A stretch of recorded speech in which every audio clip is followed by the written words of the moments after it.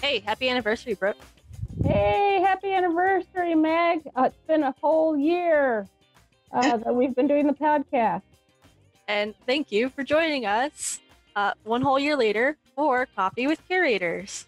I'm Meg, your friendly neighborhood assistant curator from Riverviews Artspace, the nonprofit organization that brings contemporary art exhibits to Lynchburg, Virginia to make art more accessible within our community. And I'm Brooke, your friendly neighborhood regular curator at Riverviews Artspace. If you've been tuning in at all the last year, you know this podcast is one way we hope to connect our audience with our artists beyond our exhibits. Or if you're new here, now you know.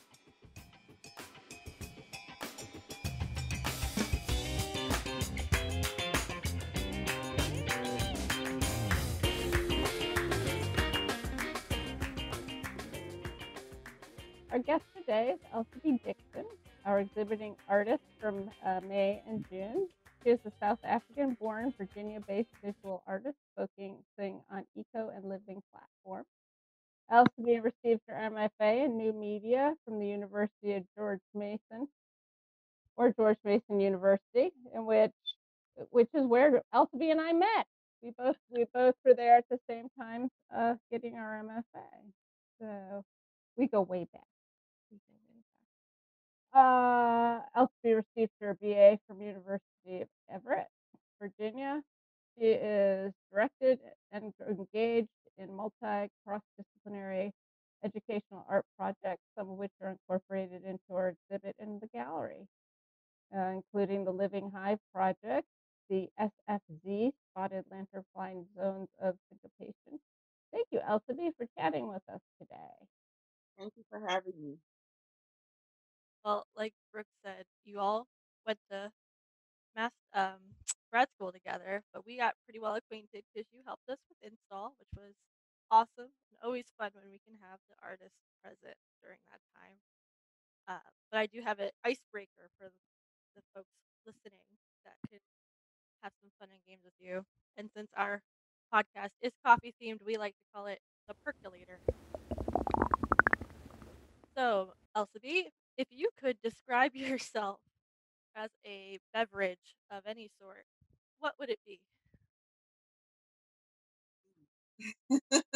What was that? Cup of tea. Oh. What kind of, like, green tea or Earl Grey or I would say it would be a cup of rooibos tea. Oh, I don't know that tea. It's a African tea. It's made out of a red bush, and it was cultivated by a Russian that came down to South Africa in 1917, I believe. Oh my goodness! Now, because I'm a big tea drinker, is there anywhere that we can get that Yeah, around here? you can get it anywhere. Maybe I'm pronouncing it wrong, but you can see it. It's on any shelf in America. It's got real wonderful medicinal value. Um, so Food Line, would have it. Really? Fresh Market would have it. Yeah. Oh, great! I'm always so zoned in on my English breakfast and my green teas that I rarely look left or right at other other tea. So, but that's I'll give that a try. Excellent, thank you. Okay, on to the artwork.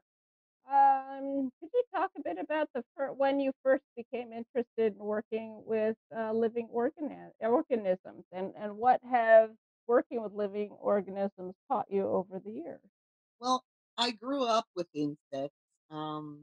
So, I come from a long lineage of French Huguenots that taught their children how to work with silkworms from an early age. And that's how they taught ethics, basically. So, it was sort of inculcated in me that ethics and insects go together. And my affiliation with insects reflects you know, um, the smaller world, and the smaller world reflect me in the bigger world. So that was a very early childhood memory. In fact, I can't remember when I first interacted with the silkworm, but of course, the silk industry never took off in South Africa. But this tradition of teaching your children good values through raising silkworms continues. So it's very strange how things get passed down from one generation to the next. Interesting. Now, what have they taught you over the years working with silkworm? Well, at first it's a very basic element of naming your silkworm. We always had to name our silkworm, and I think when you name something, there's an investment, there's a personal interaction, there's a familiarity, there's a empathy that develops just from naming things, and so, that was done first. Um, but then when you go to school, you become very competitive and you learn about the life cycle, and your goal is to produce a product, which is a supplement for your Bible. And then, but you compete with your classmates. So you learn about marketing. Um, for instance, a silkworm has four phases, and it's in the last phase that it starts spinning. So you've got to calculate, okay, if I could get somebody at school to give me like 100 little silkworms, I would have more silkworms. I would have to work harder in order to get them to maturity. But, and if I have a big fat silkworm, I can exchange it for a lot of little ones. So, there are multiple things that you could do to sort of manipulate your marketing empire. And that's what we did during school. So, yeah, it was a whole thing. Oh, that's excellent. Okay, I gotta ask you, what are some of the setbacks and pitfalls that you've faced working with living organisms? Because I know there must be a few. Oh, yes, there is a few. Well, what I do and what my thing is to uh, make artwork, yes, but also create a sort of an environment for empathy with these tiny little creatures that we, see every day, but possibly don't notice. And but the pitfalls for me through working with people and working with um, insects that's hard to control is they're always the oopsies. Like, I remember I once had a massive installation at the torpedo factory, and that was a summer um, that was very hot, and I was worried that I wouldn't have enough worms, so I ordered some worms in the mail, and they came sick, and they infected my entire batch of spinners that was supposed to open on the opening night, and they literally destroyed my opening night. But I so I with like three silkworms spinning for that night when I had anticipated something quite spectacular. Things like that. And I remember being online frantically, phoning a guy in Texas. He runs an organization called Wormspit, and I said, Michael, you have to help me. And he kept on saying to me, Elsabé, you've got to toss every silkworm away. You don't know who's infected and who's not infected. Every box that shows any sign of illness, toss them, kill them. This is not good, And he was right. I kept on picking them out, picking all the good ones out, and it was very time consuming. But in the end, I realized no, when you've got an infected bunch, you've got. So I learned a lot about. So when COVID hit, it was kind of strange because you sort of go, okay, this is the same kind of situation.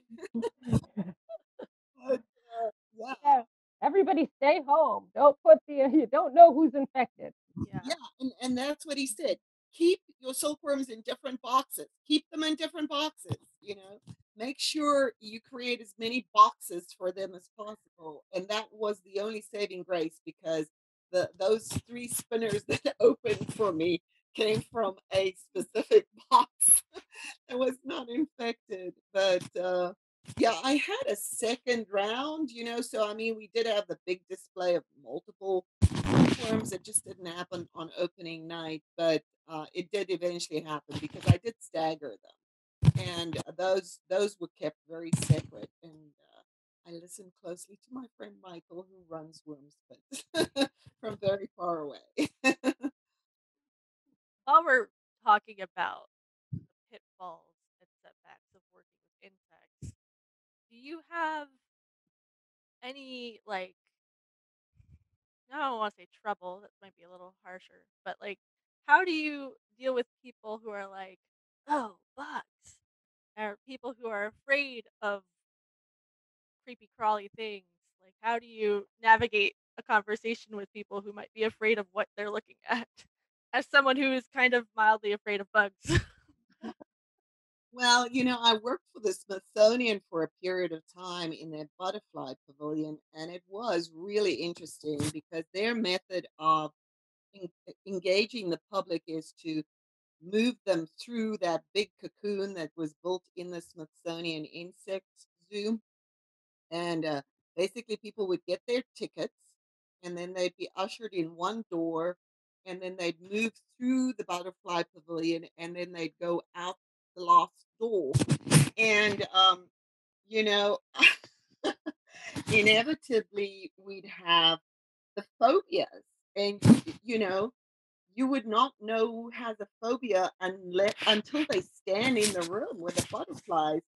I mean, I had witnessed meltdowns from children, certainly, which you expect because, this is a new experience for them.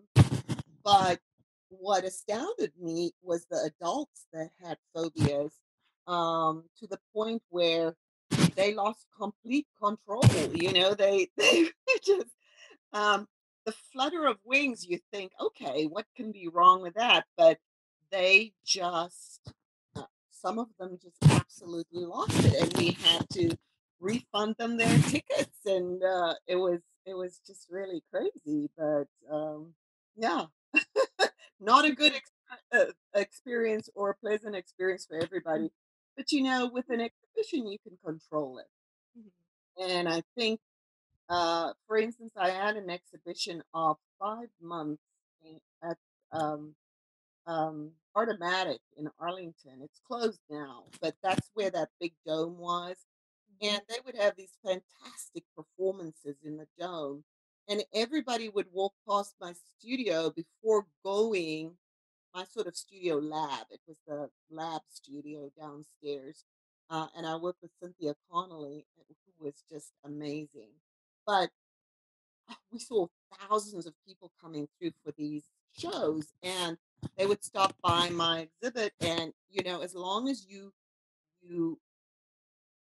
advertise the exhibit, Cynthia had me keep a blog, so you pass on as much information as possible, and you set it up in stages. So first we had feeding the worms and activities, and people could come in and feed the worms, and then people could come in and build structures, and then people could come in and watch the worms spin. So I'd always make these announcements on the blog. This week, come out this week. And you'd break the life cycle sort of in little parts, and then in the end we actually took pictures with people having thousands of silk moths on them, and that was the same sensation. You have a lot of fluttering, and some people uh, could have it on their hands. Some people could, and a lot of people were intrigued, and they seemed to lose fear the more they interacted. So if you have a lab situation, you can definitely acclimatize people slowly to it, and you can give them that closeness with the insect that you can't otherwise do. When an insect approaches you in real life, it's usually a surprise. For And both of you involved. yeah, but if you can acclimatize people in a lab setting.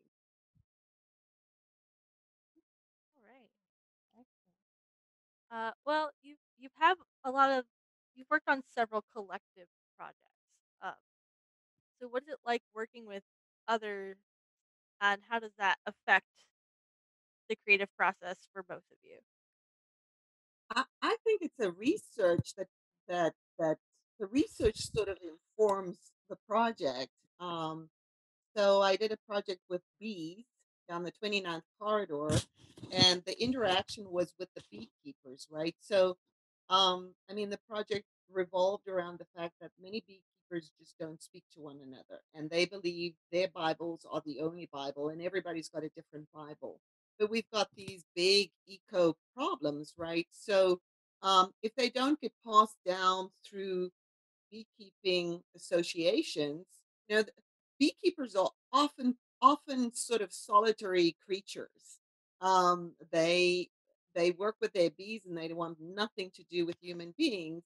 And then you do get collegial groups. The beekeeping associations are just amazing, and the network of beekeeping associations is amazing. So what we did was we built these with the sculpture by placing parts of the sculpture in bee hives all down the 29th corridor of Virginia. And but I had to really work with um, uh, a lot of beekeepers to discern exactly how to build the sculpture in order for it to be able to be placed in the I need to, in the hive. I needed to know when bees do what activity at what time of year. So I think what we forget with um, the industrial world we live in right now is that we have created artificial systems.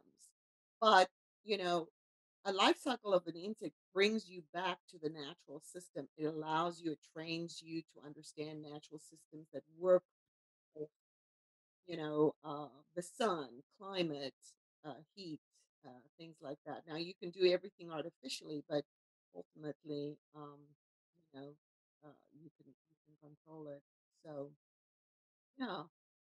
And that's basically it. I mean, you just learn with each project. For the spotted lanternfly, there was a big learning curve. I remember applying with bees and then calling me back saying, "You can get the grant, but we don't want you to work with uh, bees. We want you to work with spotted lanternflies, but you'll have to come up because they had a quarantine section for this invasive species, and they wanted me to come and observe it before I put forth my proposal, and I did, and it was very interesting. They were like little bots, they were so quick, and clearly not from Northern America at all. I mean, they were just weird, weird little things, and like I said, incredibly uh, agile and quick.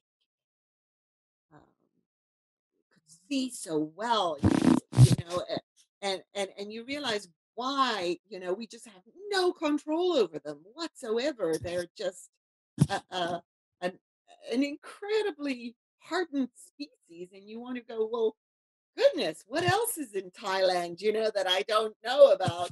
So it was very interesting learning about them and learning how they move and learning their life cycle. And once again, they go through this life cycle that's very different.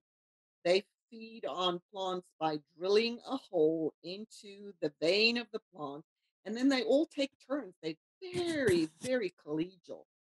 So they take turns in sipping at the center of the core of the plant and just kill the plant that way. But then when they metamorphosize into, their last stage, um, they squirt out the sticky substance that that's very sweet, super sweet, and it makes everything mold around wherever they were. So everything turns black, and it's just a phenomena to be, and I think everything comes down to observation. And I think artists have done this for ages. you know you observe things by drawing it. That's an observation study, but you can definitely observe systems too, and data systems, and insect life cycle systems. It's all the same, it's just a close, close, close observation.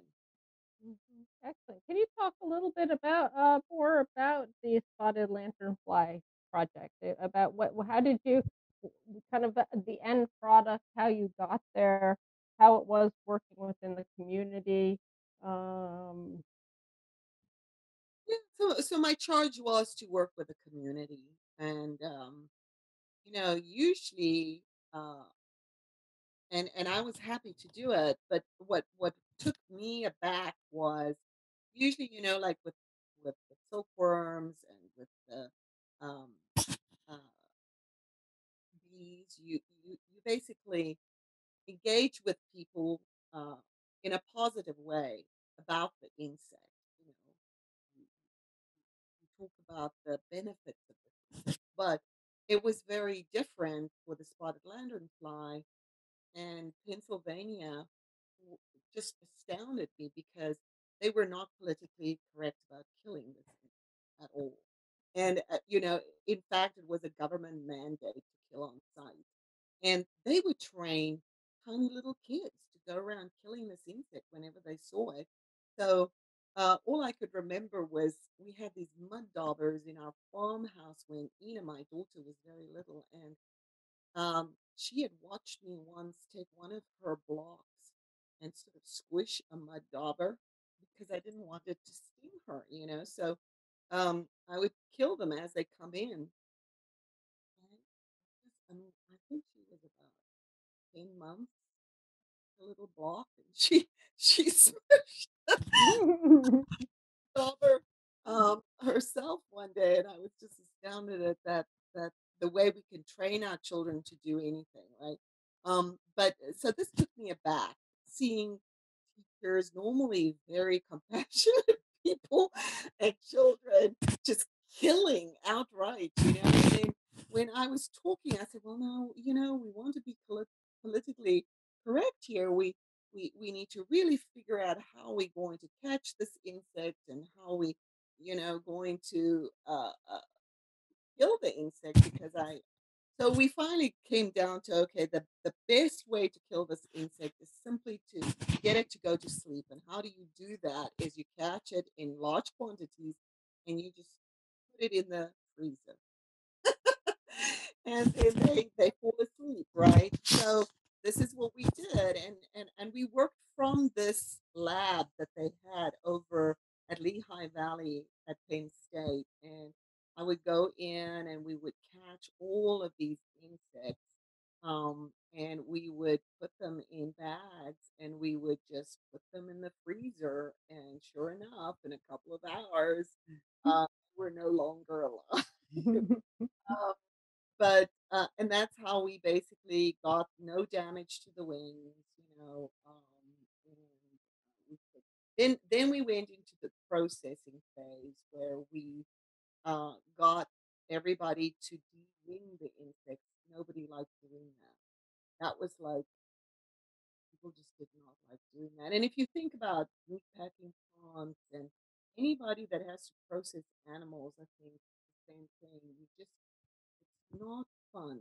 It's not, that is not something that people want to do. It's something we are deeply, makes us deeply aware of our predatory nature, you know, and we sort of feel extreme guilt when we do that kind of stuff. So it ended up that I and the scientists ended up doing most of the chucking, the wing, the wing tearing off, and because it was so hard for the public to do.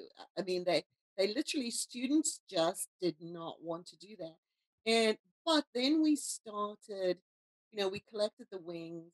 Now the spotted lanternfly has this beautiful speckled wing, large wing, and then it has this beautifully colored back wing that's black, white, and bright red. Just a absolutely gorgeous red.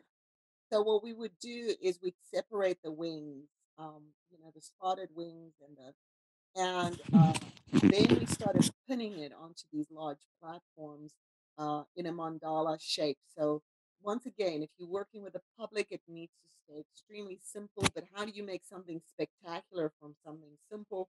Mandalas are absolutely fantastic.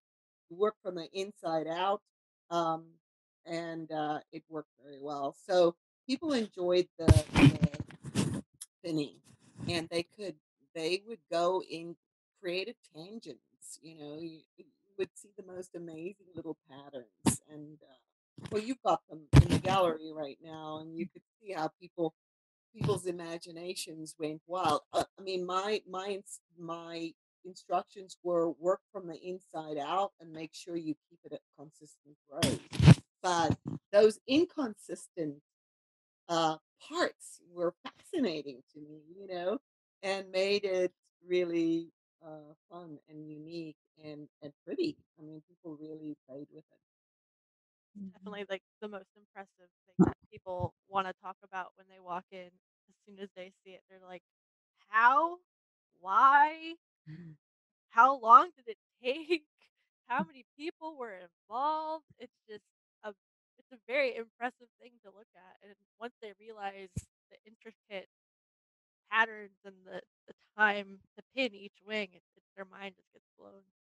I had 2 women from Ohio walk in, and they knew exactly what they were looking at, and Oh, I'm like, "Oh, you know what a fire lanternfly is?" They're like, "Oh, yeah, we don't want 'em."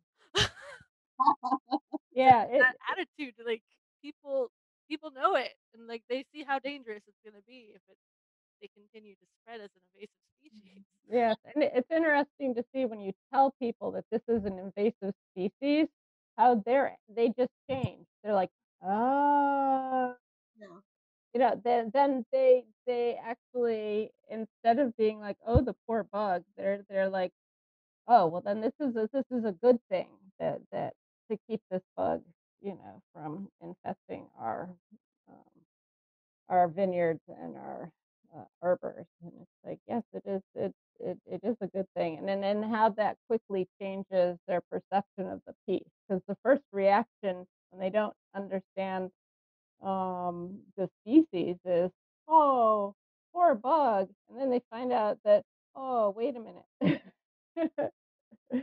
This bug is disastrous. It really does it's interesting to see that moment when it shifts to Yeah, under and I think everything's so closely aligned with our food sources. So Pennsylvania very quickly found out they were losing millions and billions of dollars within their local agriculture um, uh, connectors. So yeah, all your vineyards and everything was just destroyed within one swoop. Of, ooh, yes, that's what I tell people. I'm like, "You know all the vineyards you love on 29?" I was like, "Yeah, we have to be very careful," and then that it all of a sudden, they're like, "Not my vineyards." It's like, they don't really care whose vineyards. no, they really don't. And the one thing, I mean, we what we did was you realize that it's a disruptor. So this little, as many invasives are disruptors, this one is particularly disruptive to our food chains, our local food chains, Oop, I think we lost um, you. it's Oh, it, the SFZ? yeah, because that is also a disruption in music. So that's a symbol for disruption in music, and that's why we decided. And it also has all the letters we needed to say.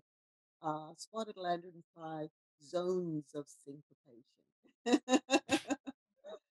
That's so good, so good. And I'm actually really interested in, how you've really found a wonderful overlap between art and science. And do you find that having that overlap, reaches a broader audience? Do you find that pulls in, a different, demographic? Well, I just think we're getting further and further removed as human beings from the from nature, and uh, it's not so much science as observation. And I think there's always this connection between art and science because of that one element that we both do, this close observation, this long observation, this microscopic observation or aerial observation. I mean, we just turn things upside down in the studio, but we also turn things upside down in the science lab. And I think um, it's just we need to get more people doing that, because in doing that, you observe the true true structures. Uh, Now, what we've started doing is manipulating things and creating false structures, and it's almost like uh,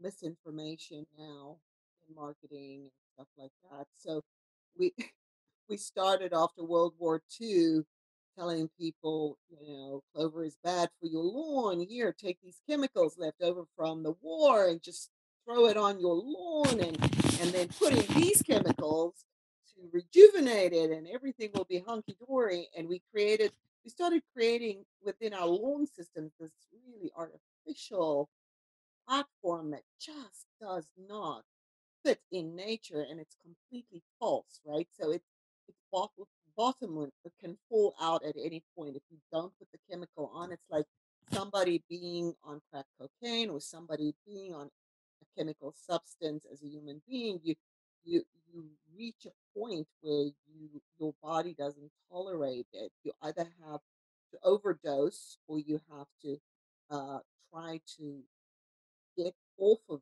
the substance, right? But your body is in complete shock. So what we've done is we put our lawns in complete shock. We put our own bodies in complete shock with these chemicals and these false platforms. But what insects do is, I mean, certainly we're doing it with bees too. I mean, we putting chemicals on bees, and there's a reaction. So we're we're learning. We're starting to learn that these false platforms really does not. It's not sustainable. It's not with a life cycle. It literally is a cycle. You gear up, you gear over, and you gear back in. So it is a reproduction. But what we're doing now is we're sterilizing everything. Sterilizing our food systems, we're sterilizing ourselves, we're sterilizing things so that it doesn't reproduce. Mm. Take it back a little bit further to art. Could you um just kind of talk about how, like, the role of drawing in your work, like what role does it play, since you do have all of these elements that are left to chance by the insects and all that, but you have some great drawings for the living hive in our gallery right now, which are interesting. So Well, yes, I love to draw, and I've been drawing since I was very little, and it's interesting. It sort of comes naturally. I was looking at the campers. I run this little museum, and we've got campers now, and you can seat a whole bunch of kids at a table, and there'll be one or two. The first thing they want to do is just make these elaborate drawings, and they do, and it's just this natural thing. And so but mainly, I mean, I've become very well versed in multiple medias. I enjoy sculpture and 3D forms, but the first translation or the first visual communication is drawing, and I love to draw, and I had to come up with some kind of form for the beekeepers that they could relate to. So we started with um, we started with a hive form. but it pretty much all of our conversation started going towards fecundity, right? So uh, you might see some penis evolving within the in the shapes of that hive form, but if you think about buildings and architecture do the same thing. But I wanted to address this fecundity because in looking at bees and looking at the reproduction of these animals for a food source, I mean, what I was talking about with the disruption is you really have to address it as at its source. So you have to kind of think of it as how do we reproduce? And uh, I was hoping to bring the two ideas of fecundity, the hive, or three ideas, and the bees together some Hmm, excellent. Since we're talking about bees, and I love to make bread, and way. a lot of people made bread who've never made bread over the pandemic. Could you talk a little bit about the Mise en Place project? The which project? The Mise en Place. Oh, yeah, everything in its place. That French phrase, Mhm. uh, um, needing to have your kitchen in line and having everything exactly what it's supposed to be. Um, yeah, I started thinking about live enzymes, and the thing with bread making is that's also a process that's a false system, but it feeds. It has so much potential for feeding for nutrients that it's quite astounding. So you start with live grass, right? And then you pick the seeds out of this live grass, live seeds, and you literally crush the seed and until it's dead.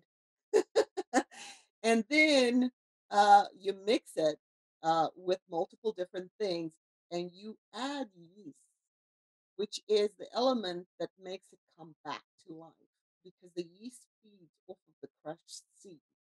So it it has a so this is why bread is always connotated with um, everlasting life or resurrection, in Christian context.